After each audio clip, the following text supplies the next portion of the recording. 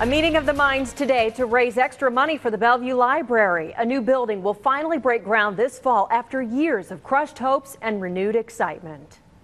There are a lot of people out here that want to see Bellevue grow more.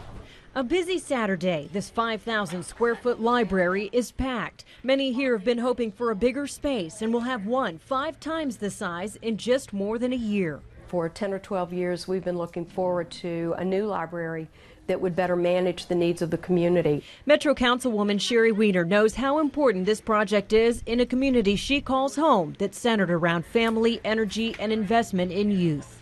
Bellevue has long been an advocate for reading, for anything that can do with improving education for the kids. The construction of the library will take place on this 4-acre plot of land on the corner of Baugh and Colice Jeanne roads next to Bellevue Middle School and will be paid for by the city. But additional funds being raised are discussed in this Saturday morning meeting to provide for additional programs and community outreach. I think a library is a real asset to a community. Those at the library on this Saturday know this project will be supported. After 2010 flooding and with an empty mall, so many here feel their community needs this boost. But I really feel that we kind of got forgotten. I really do. With everything else that's going on in Nashville, I think they kind of forgot about Bellevue.